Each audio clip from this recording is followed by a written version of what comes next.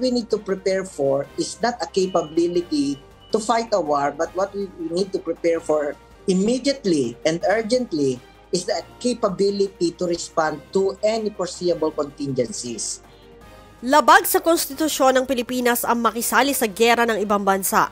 Gayunman, sinabi ni National Security Council Deputy Director General Michael Eric Castillo na hindi tayo dapat maging kampante sakaling sumiklab ang giyera sa mga kalapit bansa. Remember that in this part of the region, there are 4 flashpoints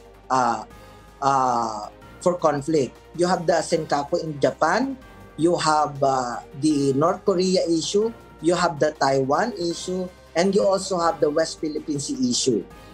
Aniya, maaari tayong maipit sa crossfire, kaya dapat pa rin natin itong paghandaan.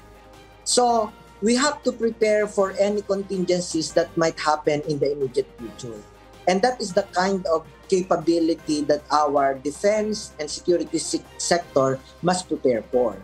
Sinabi din ni Castillo na walang dahilan para magsimula ng giyera ang China laban sa Estados Unidos dahil lamang sa ginawang pagbisita ni US House Speaker Nancy Pelosi sa Taiwan.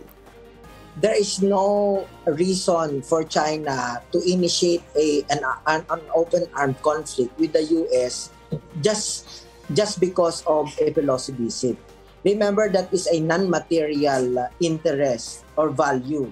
It's only, if at all, ideational value that China is so concerned about.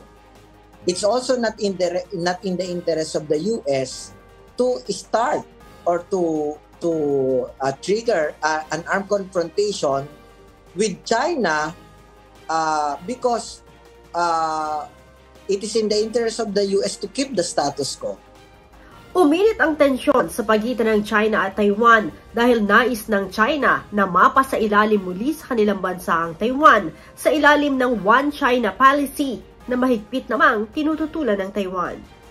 Leia Ilagan, UNTV News and Rescue. Diyos ang aming sandigan, serbisyo publiko ang aming pinahahalagahan.